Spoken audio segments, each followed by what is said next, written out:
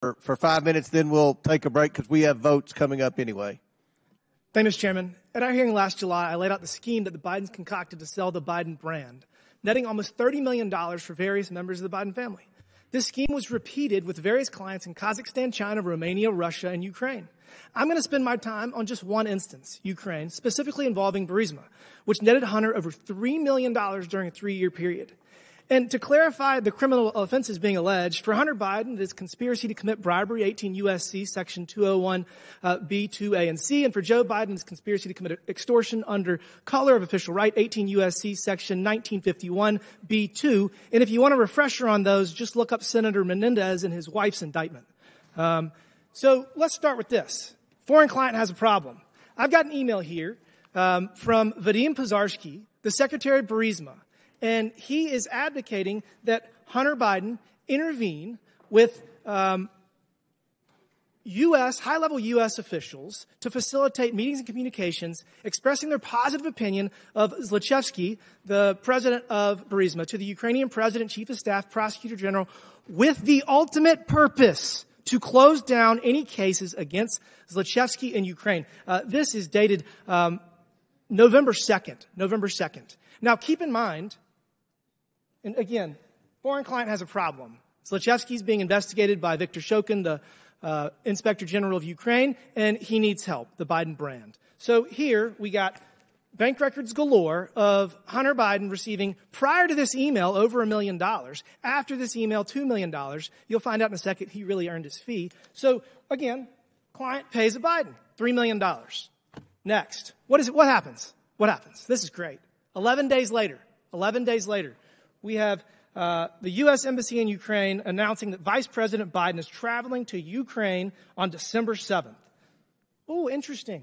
Vice President Biden travels to the country. Here we got a great photo of him touching down. They're very proud of themselves.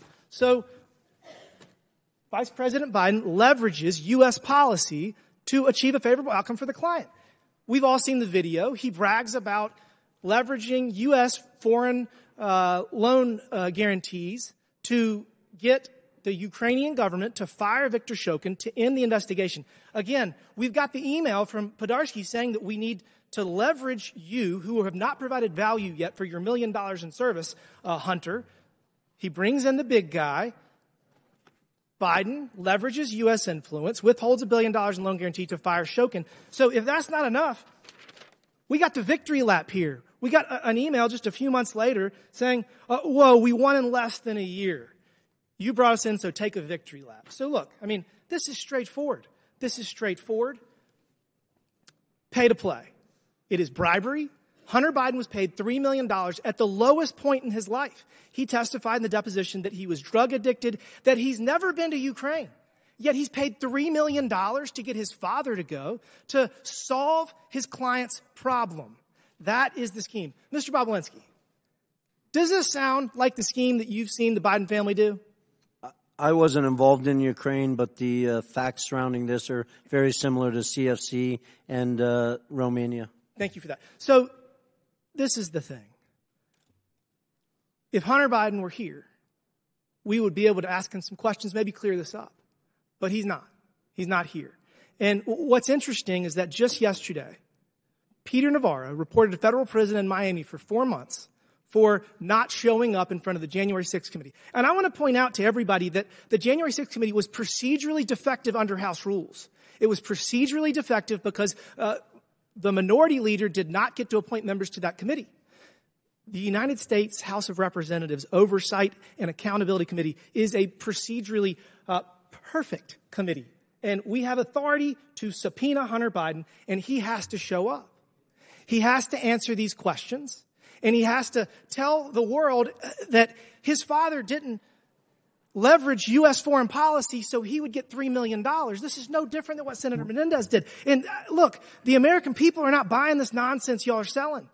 We must restore their faith in our institutions. And we have to stop this ridiculous two-tiered system of justice where the Department of Justice persecutes President Trump and hides Hunter Biden behind every corner. I mean, this is not the United States of America that the American people deserve. and we have to get our country back on track. With that, Mr. Chairman, I yield back. Mr. Chairman, parliamentary inquiry. Did the committee subpoena Hunter Biden today? Chair recognizes, pursuant to the previous order and at the request of the minority witness, the chair declares the committee in recess.